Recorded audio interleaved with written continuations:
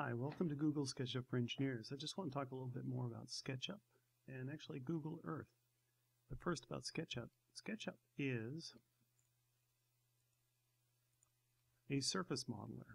And what I mean by that is if you create something, let's say a cube, it's not solid.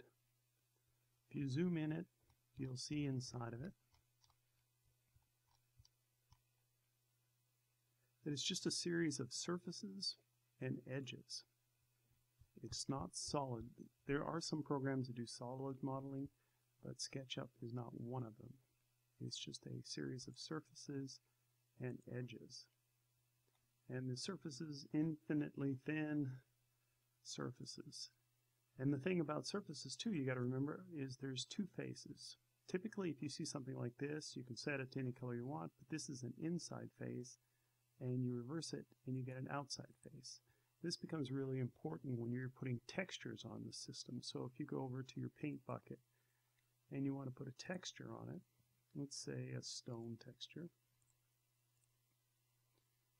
well, it'll work on the reverse side, but when you export it to a photorealistic program, it has a hard time with the reverse side, and it rather would have the front face. So reversing faces is something you have to get used to, and you have to start seeing if you go to a photorealistic renderer that some of your faces could be reversed, and that could be a problem when you get to your photorealistic program.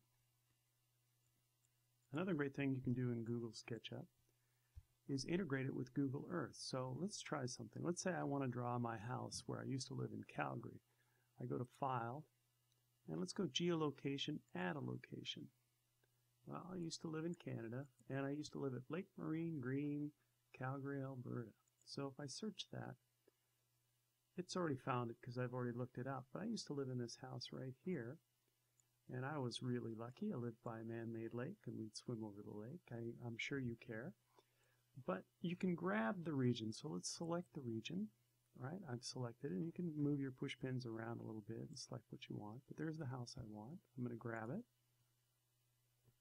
It's brought it into SketchUp. Now what I can do is, if I have a house model, I don't, but let's say I just drew a square and I made it big and said this is my house. I can color it just so I can see it a little bit better. I'll make it, oh, I don't know, red.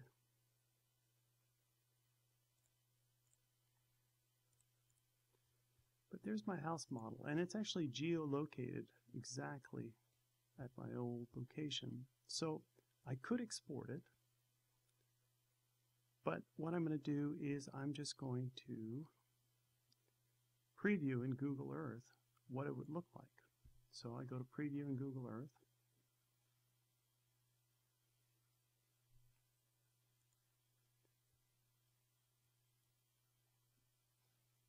and it's just taking me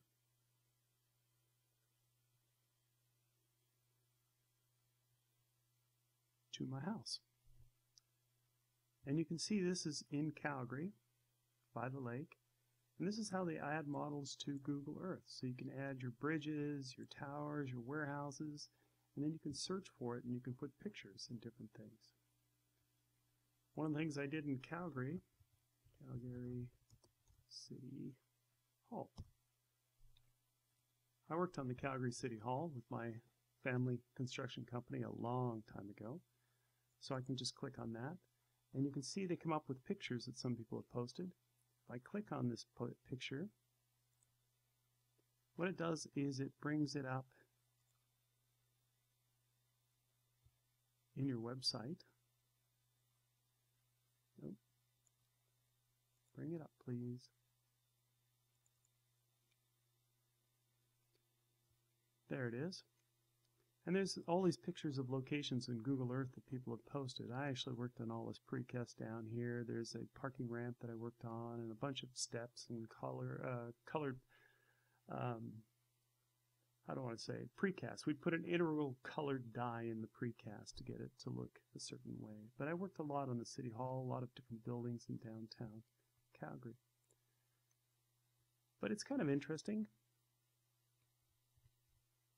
I don't know if I can find my house anymore. Lake Marine Green.